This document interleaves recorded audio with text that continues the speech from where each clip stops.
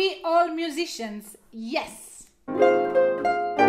Music is very, very important in our life, and it really can change our perceptions of things, of everything really. I'm going to show you now an example of this, a plant. We are going to watch the same scene, but I'm going to play a different kind of music with my beloved harp.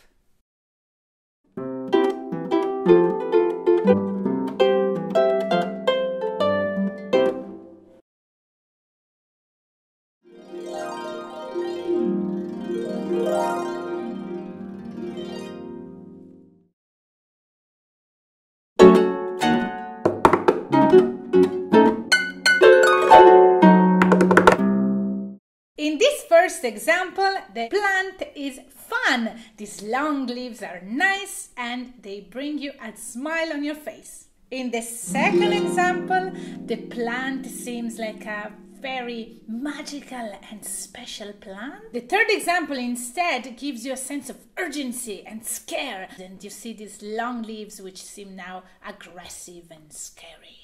And you can say, Chiara, but not everybody has a harp. What do I care about this? But I tell you, everybody has an instrument, and it's here in our larynx, and it's the voice. So many people use their voice wrong. They're not able to speak well, to communicate. Yes, you can change the whole atmosphere. You can change what people think about you, just adjusting your vocal tract. Hi bro, how are you? What's up?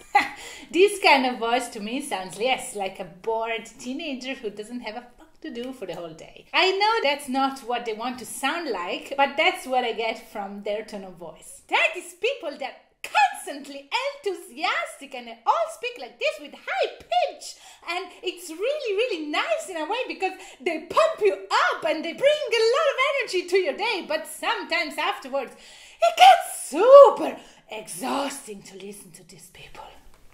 And then, there are a lot of people, they use this vocal fry effect, which sounds to me that you're absolutely not interested and slightly horny. So really be careful how you place your voice. Just work a little bit. It's very, very normal that you don't like your tone of voice when you listen to it. We perceive it in a different way than people do, so we are accustomed to our way of hearing it. But don't worry, that's not a good reason not to work on your voice or on your singing. Did you know that Cleopatra, the Queen of Egypt, was actually working hours and hours to train her voice to be very sensual and sexy, because she needed to seduce loads of air in your vocal folds, and that will give you a lot of success.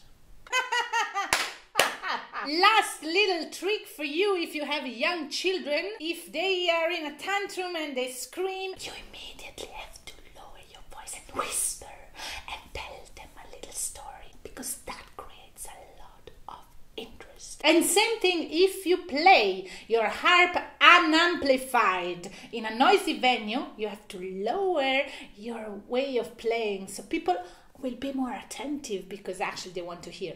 If they don't want to hear, then I don't know, maybe it's your problem that you don't play well, or else it's just the wrong place. Sometimes it happens. Alright, that's it. I'll see you in my next video. Take care. Bye. Ciao, ciao. Thank you for subscribing.